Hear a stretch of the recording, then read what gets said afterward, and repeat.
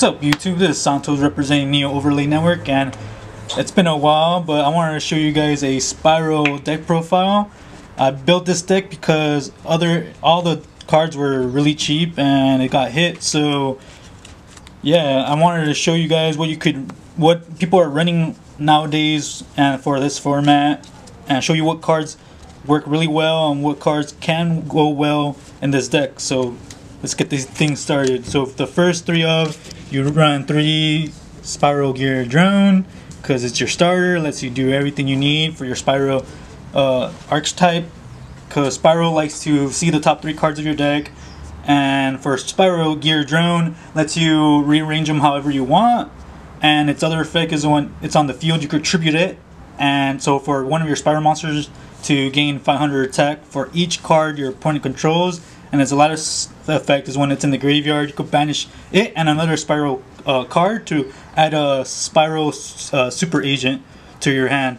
So it has those 3 effects that you sometimes need when it's in the graveyard, but you usually use it because it's a hard normal summon in your deck that you want to see your top 3 cards of your opponent. So it starts everything, and yeah, so 3 is optimal, and it got off the ban list a few months ago, so cool. So you run 3 super agent Spyrals because he's your extender, because when he's in your hand you could declare a card type and if you call it right, your opponent you could special summon from your hand. So he takes the first card of his deck, the top card of his deck, and if you call it right, he gets special summoned by his effect. And his other effect is if he's special summoned by a Spyral card effect, you could destroy a set spell and trap, or just a spell and trap. So I mean, when he special summoned with his own effect, you could do that. So he's just your extender, and you need 2 Spyral monsters to bring out your Spyral Helix. So you want to maximize all these Spyral cards. Your other 3 Spyral monsters is Spyral Tough. He's your also hard normal summon, but he is a heavy attack. He has a 1900 attack. His effect is that you could declare a card type, and if you call it right, you could destroy one card your opponent controls. So that's an activation when it's your turn, and it's pretty good when going second, because you could just destroy something. But he has a hard normal summon, and for this deck, you really do need your 2 Spyral monsters so to bring out double Helix. So that's why I maximize him. He is kind of breaking your hand, but it's necessary because you need to go to your link 2. Your other 2 I run is Spyral Gear Last Resort, because you want to use him with Sleeper. Obviously, if you don't know, his effect is that you can equip him with one of your Spyral monsters, and it can't be targeted or destroyed by card effects. So with Sleeper is that you could equip it with him, and then you could use his effect to destroy a Spyral card, but you will destroy it himself. But because Spyral Gear is equipped with him, he gets that protection and he doesn't get destroyed. And that's what pretty much you use him mostly for. Other than that, you could equip it with any other monster. I just decided to run 2 because 1 is sometimes just enough. With any deck, sometimes running 1 or 2 is just sometimes not enough, but 2 is fine. Here I run 2 Sleepers because you will see later in the spell slots that I run something that lets you search him. So technically I have 3 copies, but I run 2 because he's good in your hand, because you want to special summon him by, it can't be normal summon or set, he needs to be special summoned by banishing 3 Spyral cards from your graveyard. So cards, doesn't have to be monsters, it just has to be cards. And you special summon him, and then he does that thing when you could target a Spyral card or monster that you control and destroy it, and you could target 2 cards your opponent controls and destroy it. And its last effect is that if it gets destroyed by battle or by card effect, and it's you could destroy all other cards you control to special summon another Spyral super agent from your deck, hand, or graveyard. So he has that very end effect depending on you, and depending on the situation you could use, but you primarily want to special summon him. And he's not bad seeing him in your hand, because you do want to see him sometimes in your hand because it extends you further, and if you could get Spyral Gear and him on the field, it's pretty good. So yeah, 2 is fine. So I want Spyral 1 quick fix because he's the hard one that you can special summon, and his effect is not hard once per turn. And when you special summon or normal summon, you could add a spiral card or spiral gear card from your deck to your hand.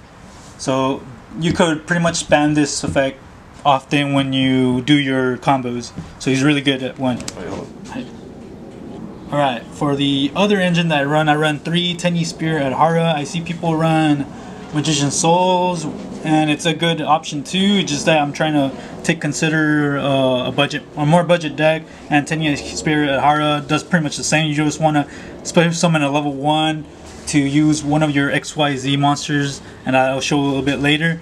And just it's an easy special summon just by, if you control no effect monsters, you could just special summon it. And it is a level 1 Earth Tuner, and yeah, just a extender for your deck because it needs it, and it's a nice level 1 for the same reason.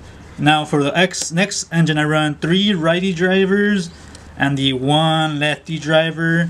It's just that when I was running Spyrals without righty driver, it's just that I run a machine duplication, and I just wanted to see it more live. When you just run your Hornet drones and machine duplications, you will have times that you don't open none of them, or you open up machine duplication but no targets to use it. So I decided to run righty driver because he is his attack is 100. So I mean, you could use machine duplication, so it becomes more alive, and then you just need 2 monsters to make Dragoon. So that's the main reason I brought these guys out. And if you normal summon righty driver, it lets you search lefty driver, and when you have righty driver in your field, you could special summon your lefty driver. So yeah, that's pretty much why I use them, just an extender and a machine duplication target.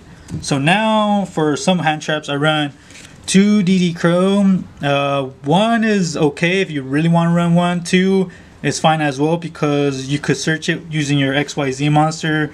Her name is Lurlusk, and so pretty much it's a way you can always search it. So I mean, 1 is fine if you want to make space. 2 is optimal because sometimes seeing it in your hand nowadays for this type of meta, like it's fine too. So 2 is fine.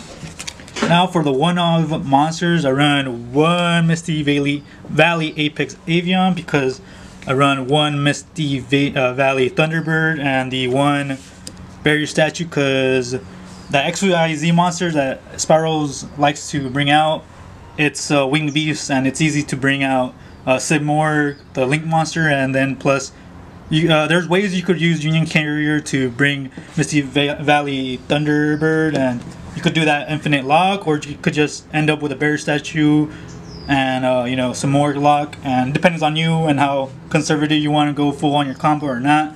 And it's somewhat necessary for this build. And the other one-ofs, I run 1 Dark Magician and Rise Black Dragon because self-explanatory. Now for the spells, I run 2 Spiral Gear Big Red. Why? Because it lets you special summon a monster, spiral monster from your graveyard, and it can't be destroyed by battle. And it's easy because Quick Fix lets you add a Spiral Gear card, so you pretty much use Quick Fix to search your Spiral Gear Big Red if you don't have it already, and it just lets you extend a little bit further. So 2 is fine, 3 can get cloggy, and it's surgical, so that's why. So 1 Spiral Resort, its effect is that once per turn you could add a spiral monster to your hand, and if it's not by the end of the phase, if it's not destroyed, you gotta send 1 monster from your graveyard to your deck to leave it on the field. If not, it gets destroyed. So I mean, just a one-of. So next one-of, I run Spiral Gear Fully Armored because it lets you equip it to your spiral monster. It gains 1,000, and when it destroys a monster in battle, it gets banished. So it has that, and then you could search it. One of is fine because you primarily search it. So the next one of, or pretty much you could say you have 3 copies, is 1 Foolish Burial Goods plus the 1 Spyral Mission Assault, because if this card's in your graveyard, you could banish it to special summon a spiral monster from your hand. So it just lets you extend, and when it's activated, if a spiral card effect is activated and destroys a card, it lets you draw a card. So it's just those 3 things that, or those 2 things that really make it okay. 2 is fine if you really want to run 2. I just run 1 because I run the Foolish Burial Goods to send it to the graveyard, and yeah, so pretty much 3 copies. Now I run the 3 machine duplication for the same reason. Like I was saying, when I was running just Hornet drones by itself in the deck without any other machine duplication targets, it sucked because you will have like one or the other, or if not, just have machine duplication with no other target, and it kind of sucks. And now that if you run the righty and lefty driver, another honorable mentions on those cards is like Despot 001, and you could use those cards too because it does pretty much the same thing. You could use machine duplication to bring them out, and I just like the lefty and righty driver because I guess for my build and my playstyle, I like it better. So 3 machine duplication is awesome. So now for the 1 of spells, I run 1 Dark Spirit Mastery. Another replacement card that you could use that's a little bit cheaper is Chaos Space. However, with Chaos Space, you have to send a light or dark monster, and if you can see, Spyrals doesn't have no lights and dark monsters. Plus, what I run in my deck, your pure Earth machines or no darks or lights. So the only dark card is DD Crow. And to see that plus Chaos Space together is pretty much, your chances are very limited. But you will search Spyral, Chaos Space will search you Sleeper, but this card does the same thing because you just need to discard 1 card from your hand, and just 1 card from your hand to search a level 8 Fiend. So I mean, that's easier requirement to fulfill versus Chaos Space that you have to send a light or dark monster to search the other light or dark monsters, whatever you sent to the graveyard, the opposite to your hand. And so yeah, that kind of clogs you in a way. So just 1 Dark Spirit Mastery because I run 2 Spyral Sleeper, so that's 3 copies. You could do 1 and 1 or 1, or instead of 2 Sleeper, you could be 2 Dark Spirit Masteries and 1 Sleeper. But I just like seeing him in my hand, and because I don't like to discard 1 card, because with Spyral there's, how you say, it's powerful when it gets started, but with your resources you don't end up with anything in your hand, or like you waste too much resources. And so that's why I rather not discard a card with Dark Spirit Mastery. I just rather have an extra Sleeper because he's okay in your hand. So yeah.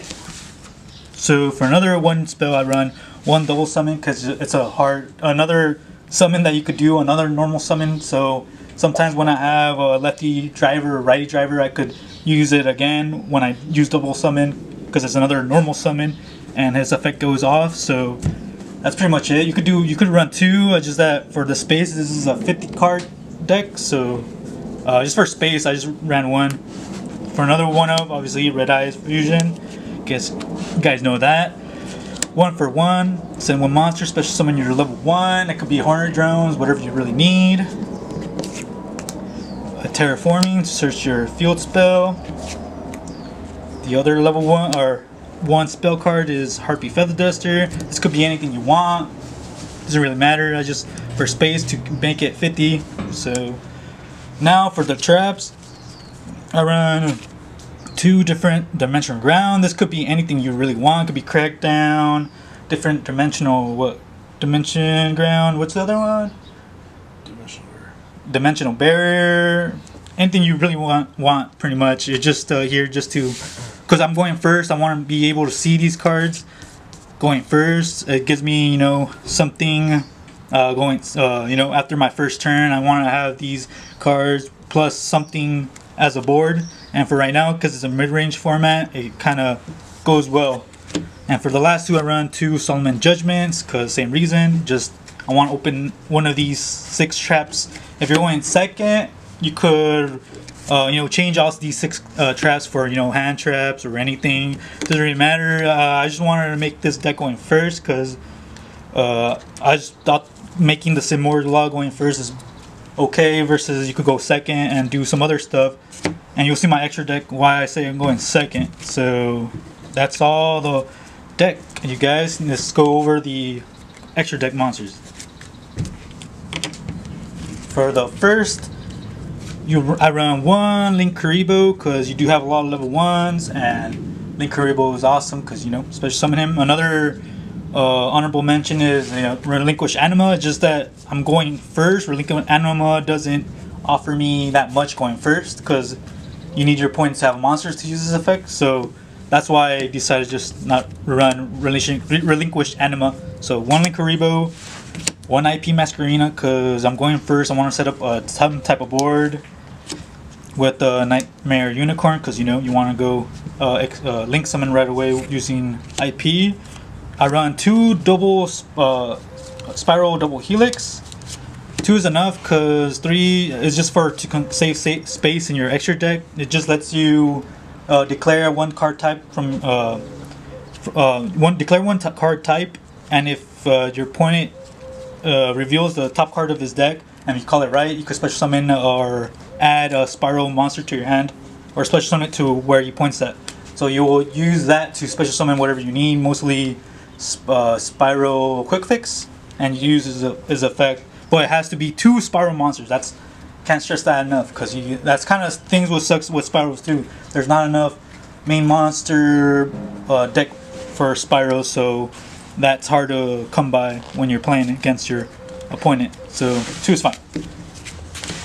Next, I run 1 Union Carrier because I could do the Simurglock with this deck, and it's fine.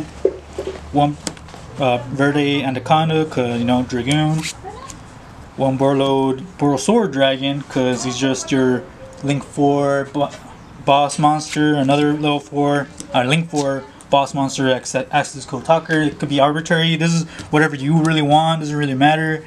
Whatever you have and own, just use them, except change them for access code talker, and it's fine.